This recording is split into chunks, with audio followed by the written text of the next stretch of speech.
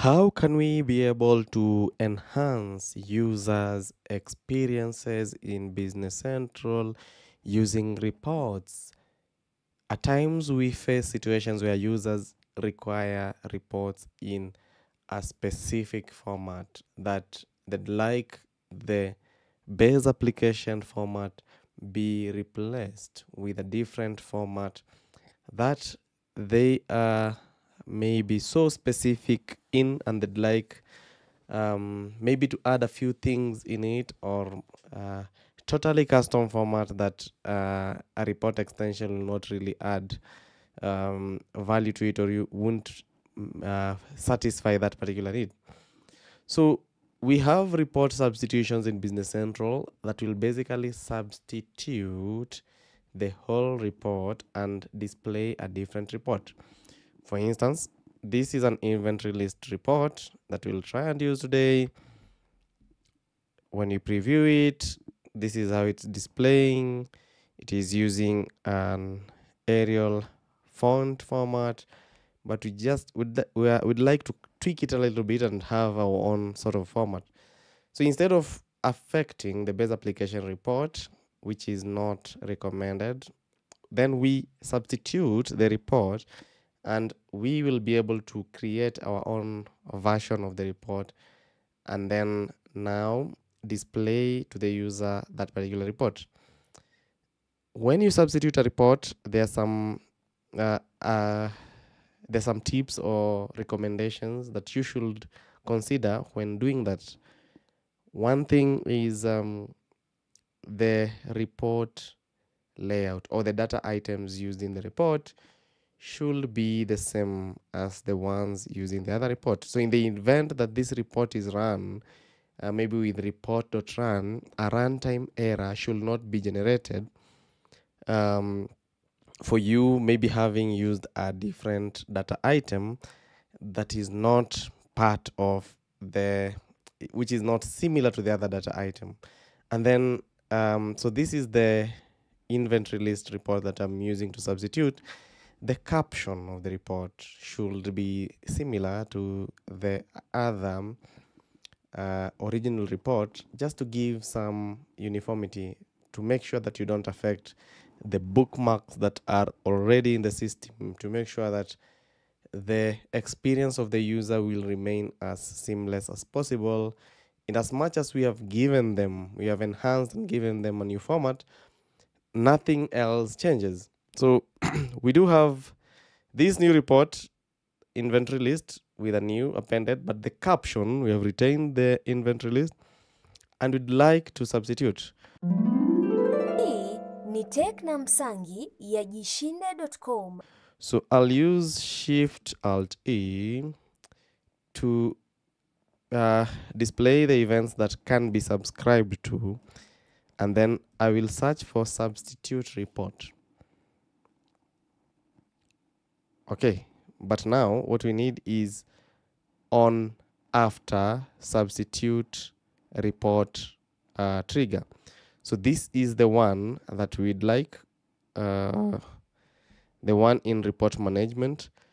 So the code unit that we'd like to subscribe to is on after substitute under report management.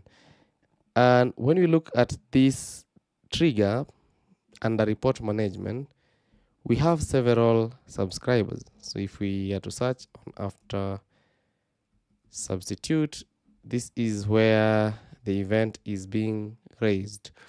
So the event is being raised by the substitute report, a method that is also subscribing to another event in the code unit report triggers, and it contains the substitute report, which is a business event, meaning it won't change. There's a promise that it won't change. And we are having a report ID, the run mode, the record ref, and the new report ID. So these are options that will help us to determine if we'd like to substitute or not. We can, for instance, use the run mode. Maybe if the run mode is synchronous, or whichever option,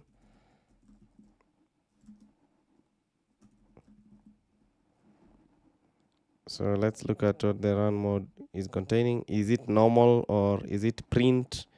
Is it save as? Maybe we'd just like to substitute it when the run mode is maybe run model or execute, for instance. So if it's execute,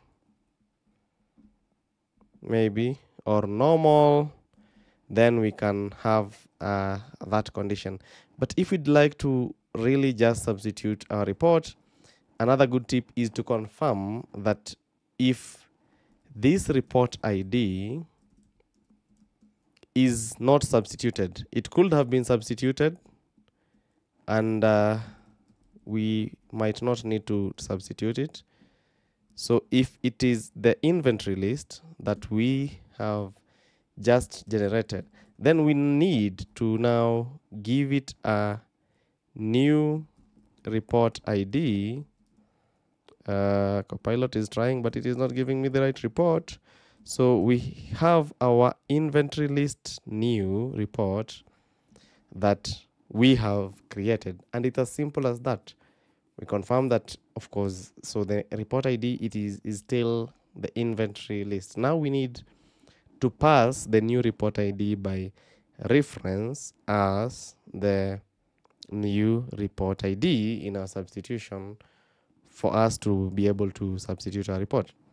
So with this, we can basically be able to run our report, and we'll get our new report in our output.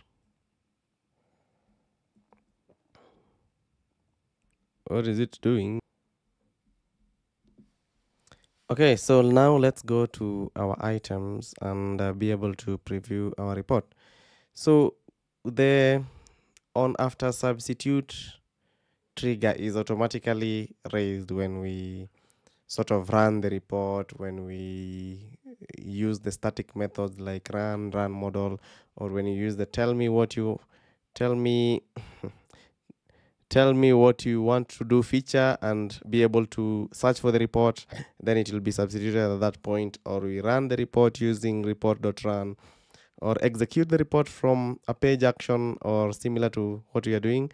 So when we click on the inventory list, the normal inventory list, we can clearly see that the report layout is now different. It is now from SRC report and all this. So this is our new layout that we are using instead of the old layout that we had previously. And just to limit the number of items, so the report will be different from the original that we generated.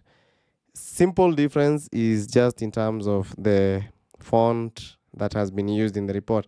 Nothing much on the time in terms of the structure, but I've retained most of the things, but given them a better view of the report. We can get deeper into it, maybe in terms of maybe how the new report is displayed, maybe with the different colors and all that, but this is how we substitute report. So to avoid maybe changing a lot in terms of the base application, or giving the users too much, or having we can also use report layouts and change the layout and make that the default layout. That's another option. So it just depends on your use case, really. And with the run mode options that we're having here, and the ability to choose when you'd like to substitute, maybe you just want to change the report when you're printing. Maybe the printer that you'd like to use will best be suited in a different format rather than the one that is currently being used. So it's dependent on your use case. At least it's good to know if you haven't maybe used substitution of reports.